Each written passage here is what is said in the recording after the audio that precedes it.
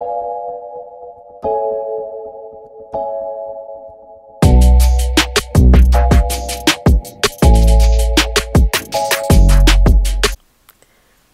morning and welcome back to my channel. My name is Keanna. I'm also the art of FUNology everywhere on social media, and it is the week before Thanksgiving break and I'm so excited for this week. Not necessarily the teaching part, even though I think this will be a great teaching week.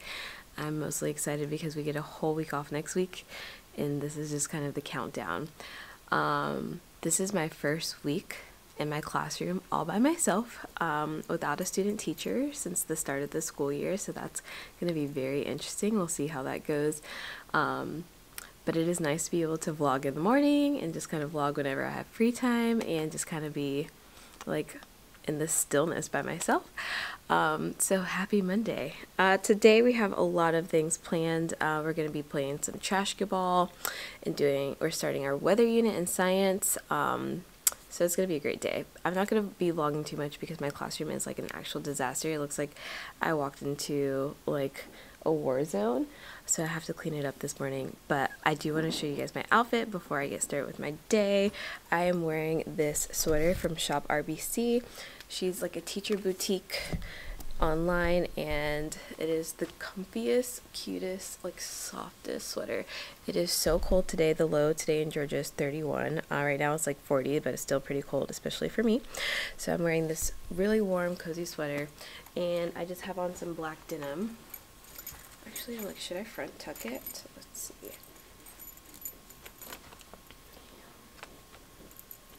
Yeah, I'll front tuck, I guess. I have on some black denim, and then I also have on my combo boots from Target. You guys can see them. They are memory foam, so they're really comfy. But that is how we're starting our day. Happy Monday. It's going to be a great day. I plan to be checking in with you guys this afternoon, this evening, kind of like showing you guys my lessons. I just kind of want to get back to showing why I started to share on social media and get back to like the basics of teaching and sharing my regular everyday teaching life. So I'm excited to do that today. See you guys later.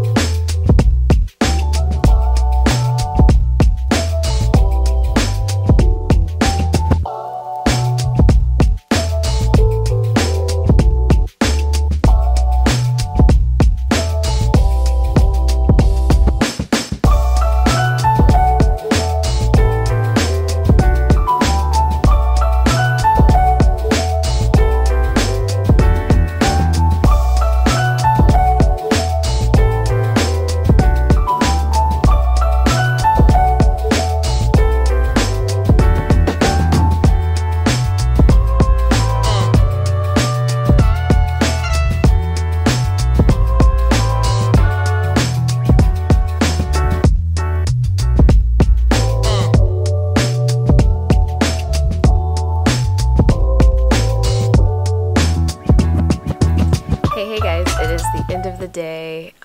It's actually pretty late. It's 5 o'clock on this Monday. For the first hour after school, I've just been tackling my to-do list like I always do. If you've been following or subscribed to my channel for a while, you know I come in, I make a little to-do list for myself. This is like my power list to help me get through the day, and I haven't done too much on it. I have drafted my fraction feast. When I'm making TPT products, I like to draft them like just on copy paper and then turn it into a product. So I drafted that, but all of my stuff is on my MacBook at home, so I'll have to go home and fix that. I also had to like dig into my science curriculum because our science plans were a little bit on the simpler side, and I wanted to make it a little bit more hands-on and just kind of pace it out. I'm moving at like a different pace from the rest of my teammates, so I wanted to just kind of figure out how I wanted to go about it, look for some Nearpods, look for some activities to supplement the curriculum, because we just don't have enough time to do the experiments that go along with it that my county has planned out, which are really good, but I just don't have the time or the materials to do all that. So I've done that, and then I made this anchor chart. Let me show it to you for weather versus climate. That's what we learned today in class, and so I like to always put something on the wall so the kids can focus on being independent. So this is what I made after school today. I made this super simple half anchor chart that talks about the difference between climate and weather, and then some keywords that students can look for when they are having to determine if a situation is climate or weather. I also made this water cycle anchor chart last week. It is not the prettiest, but it does the job. It has our key terms on there and talks about all of the different stages of the water cycle for my students, and it provides a visual enough for them to be successful with it. And then these are some anchor charts I bought maybe like my second year of teaching. It was when I taught third grade, so I guess my third year of teaching. It was when I taught third grade, but fourth grade was bundled in it, and now I can use these for fourth grade.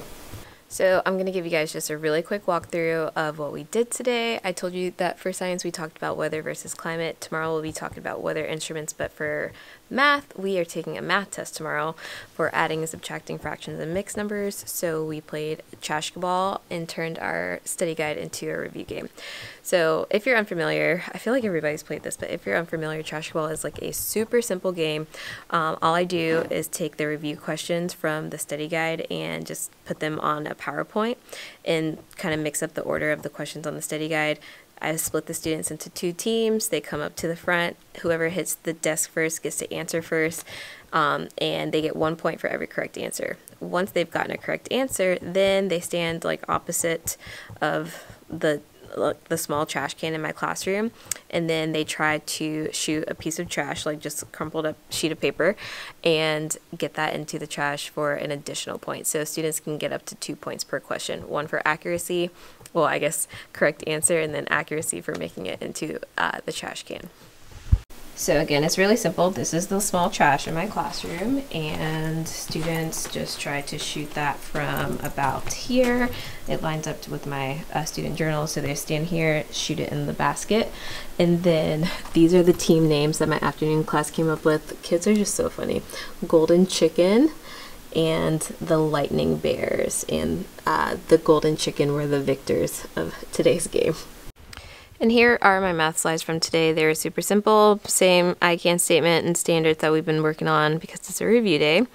And here are just some of the questions from the test, and then you can see that after we go through the game of Trash Ball and we've answered all the questions, I go back and model how to answer every single question. I don't have the neatest handwriting, and we were moving pretty fast, but this is just what it is. So I just take the questions, just copy and paste them into this slide, and it's just as simple as that. Also, the backgrounds for my slides are from Basic Life of Brooke. I believe that's her Instagram name and her business name, but she makes some really cute backgrounds and products. She's so creative, and so I've been using them for my fall themed slides this week. And then our must-dos and may-dos for our small group centers. That's what we were working on today.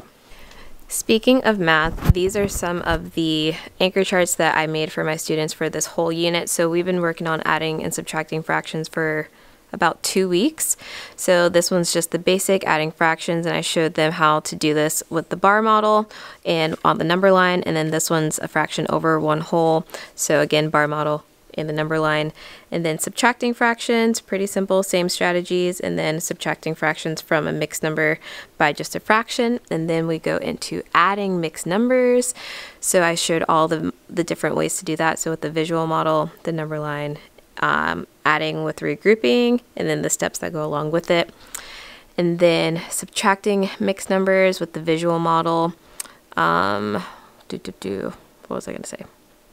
Oh, same thing. So with the visual model, with the number line, converting it into improper fractions, and then teaching them how to borrow. And then here's the anchor chart I made for decomposing fractions. So that is that. I'm just breaking it up by the unit fraction and different ways that we can do that. And mixed numbers are a brand new concept for fourth graders. So making sure that my students understood what a mixed number was and how we can go from the unit fraction to a mixed number, and then converting that to an improper fraction. And then also here is an anchor chart of just how to turn mixed numbers into improper fractions. So lots of anchor charts. But that's about all I have for today. Today was a pretty simple day, pretty easy. Tomorrow's going to be probably pretty simple and easy because they're taking an assessment. I do have a lot of work when I go home, so I'm not going to be here too much longer. But that is how our Monday went. It was a good day, and I'm looking forward to only 4 more days till Thanksgiving break. Hello, teacher friends. Happy Tuesday. I'm only going to vlog for maybe 2 minutes because I am like really late and I got to get up out of here. But today was a really easy day, I guess you could say. My students took a math test on their adding and subtracting fractions. Went pretty well, but there's definitely something I'm going to be reteaching tomorrow. And in science, we did our weather instruments, so I made a quick flat book for my students to organize their thinking. So if you're a 4th grade teacher or you teach weather instruments, that's now a freebie in my TPT store. I can show you more about it tomorrow. I probably will show you more about it tomorrow. I just also updated my TPT product for fraction feast to adding fractions to it, so it's 4th grade friendly and 5th grade friendly. Again, I'll go into detail about that tomorrow. But before I head out, I just wanted to show you guys my outfit. Actually, let me show you in the mirror. So lighting over here is always pretty terrible, and the outfit is not super great, but we get to wear jeans all week long. So I am wearing this like green, army green vest thing that I got from Marshalls or TJ Maxx, this gray shirt from Old Navy years ago, jeans from Old Navy, shoes, probably Old Navy, we'll see. Yep, Old Navy shoes as well. Don't judge my toes, getting my feet done, but that's what I wore today, and I will see you guys mañana.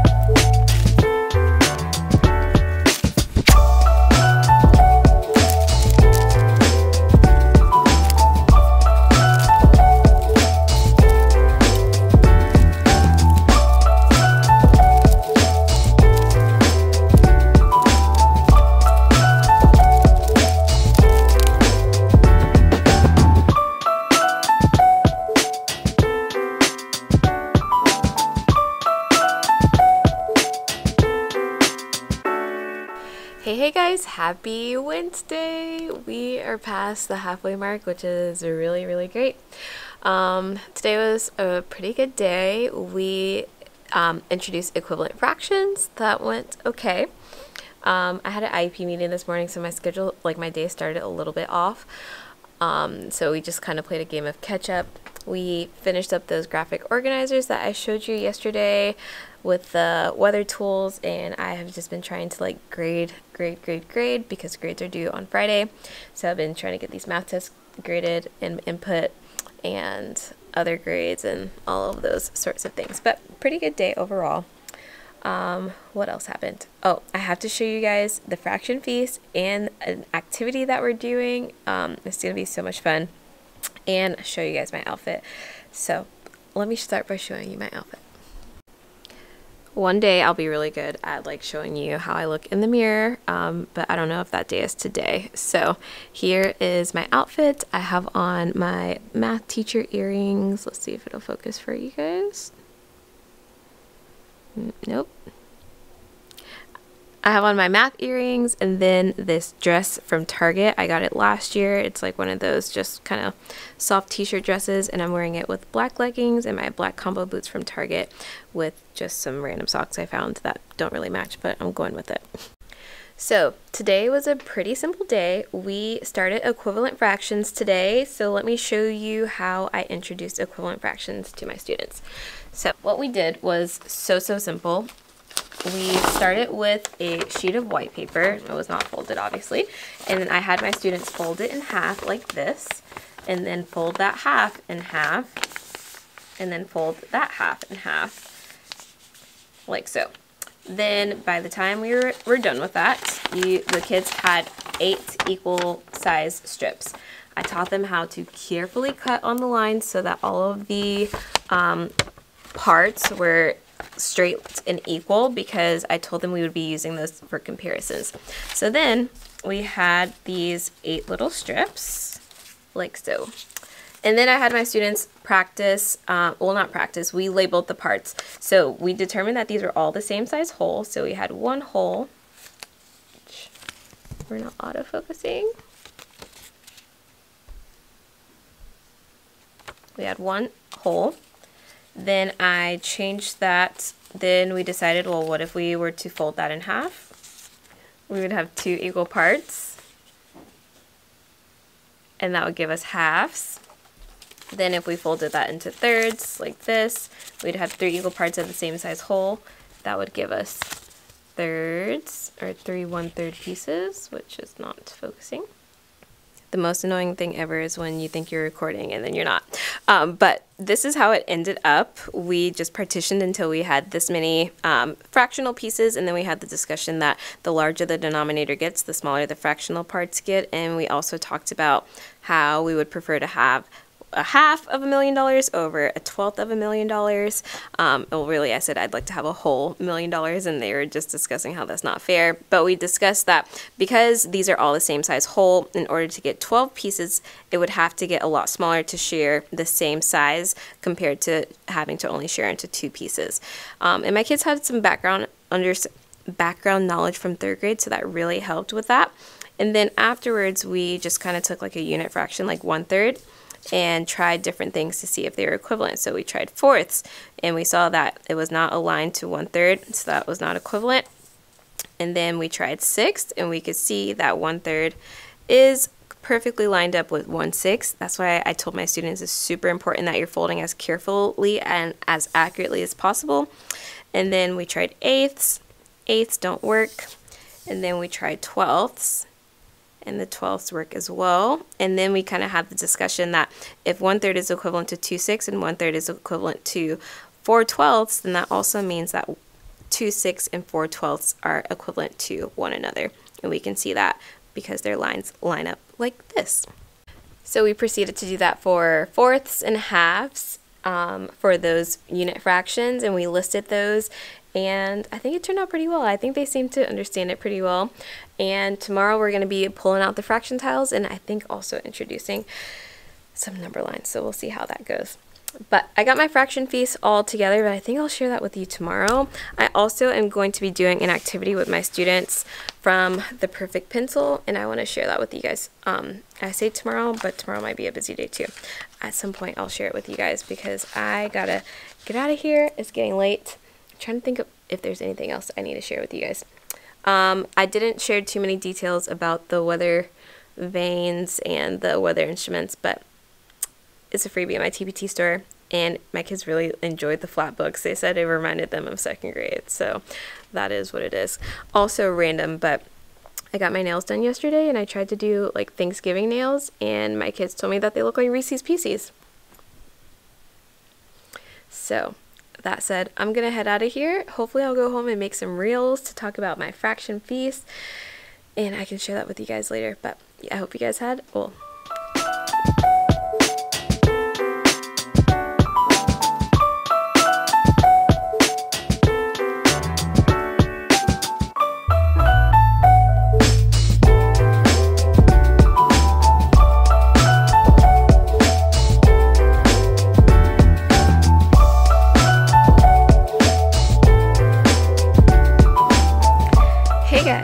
so today is now Saturday, 2 whole days since I last vlogged, maybe even 3. And that's just, well, I guess it's been 2, and that's just been because it's been a whirlwind. So I left off with talking about getting ready for fraction feast and everything like that. And then Thursday, I couldn't really vlog after school because I was getting ready for date night. So I like quickly showed my outfit. I was wearing these like really cute Target sweatpants, like some white shoes, and my Get Your Teach On jean jacket, and I think a black and white shirt. Then I made like a quick video to show you guys what the tables look like for fraction feast, and I had all intentions of going to work on Friday and doing fraction feast with my students, but Thursday night something most incredible happened, and I got engaged. Oh my gosh, like I am still on cloud 9. It is insane to believe it, but I got engaged Thursday night. So my date night was actually a surprise proposal. It was a rooftop proposal. It was perfect. My family and friends were there. It was really, really cold and windy, and I was completely surprised. I did not expect it whatsoever, like whatsoever. And it was great. But then later that night, I got sick, and then I remained sick the entire day on Friday, yesterday. So much so that I could not go to work. Like, I thought I was going to die. My mom had to come over and help take care of me. That's how sick I was. I was just so sick. So I couldn't make it to work, meaning I haven't even gotten to share this with my students, and we did not get to do fraction feast, unfortunately. So we're going to just end up doing fraction feast when I get back to work after Thanksgiving break, because now we're on Thanksgiving break. And tomorrow I head out with Dustin to Florida to spend the week with his family and share our engagement with them. Still so crazy to believe. But if you would like to watch our engagement video, I've actually linked that video in the description of this video if you want to check that out. And yeah, I'll be happy to share more fraction feast things with you guys next week. But I will go ahead and embed some videos to at least show you guys like how it works. So if you still have school Monday or Tuesday of this week, then you'll be able to at least watch those videos and see if that's something that you would want in your classroom. My favorite part of fraction feast is that you can use real recipes that I just Google Thanksgiving recipes from the internet, because they lend themselves really well to fractions and mixed numbers. So I allow them to pick whatever meal they're going to make, list the servings, and choose 4 of the ingredients and list the amount of each ingredient. So then for the 4th grade version, since we're just focusing on adding fractions with like denominators, they're going to list the ingredients and then the amount that they have of each, and they're going to find the sum of all of those ingredients and then write that here. And then on the back side, or the second page, they're going to be taking those same ingredients from the front and writing an equation to double it. So it says another family RSVP'd and they need to double it. And then the same thing, write an equation and then tell the total when they triple it. So basically repeated addition. It also lends itself really well to multiplying fractions by a whole number, which we're not there yet, but that repeated addition should get them there. And then there's a challenge. The challenge is to prepare the recipe for the entire class. That's going to be definitely for my higher students that are seeking out a challenge, because we are far from that level. We just wrapped up adding and subtracting fractions with like denominators. The 5th grade version is pretty similar, but this one's focused on multiplying fractions. So again, they have to list the 4 ingredients and tell the amounts. But for this one, they make some predictions first. So what would happen if they doubled the ingredients? So multiplying it by a whole number, multiplying it by 2. And then what would happen if they halved the ingredients? So that would be multiplying it by 1/2, multiplying it by a fraction. And then on the back side, they go ahead and do that. So they take each ingredient, write the amount of the ingredient, multiply it by 2, and then tell the total that they got. And that's multiplying by a whole number. And then they multiply it by a fraction, mixed numbers and whole numbers, multiply that by a fraction, write that equation, the amount that they got. And then they have to tell whether the amount of each ingredient increased or decreased. They just circle it when they multiplied by a whole number versus when they multiplied by a fraction. And then they have the same challenge. In this one, my students have always had success. Then they have to tell whether the amount of each ingredient increased or decreased. They just circle it when they multiplied by a whole number versus when they multiplied by a fraction. And then they have the same challenge. In this one, my students have always had success with this one, but they're also more familiar with multiplying by a whole number. In my 4th graders, that's totally out of their realm right now. Thursday was also a lot of fun because we got to kickstart it with a competition. Unbeknownst to me, Thursday was the Red Cup day, so I was a little bit late for our pumpkin decorating competition that we had at school with our staff because Starbucks lines were insane. But we did a pumpkin decorating competition, and my team decided to do a turkey or decorate our pumpkin as a turkey, and also like set up a Thanksgiving feast sort of setup thing. And it was so much fun. As soon as I walked in, I just started fanning the brown paint on the pumpkin. So I have some footage of that. But we won first place, so we each got gift cards. I chose a Starbucks gift card because coffee is the way to my heart. But that was so much fun. And then we went throughout the day and just kind of did the regular motions. And at the end of the day, we got ready for Fraction Feast.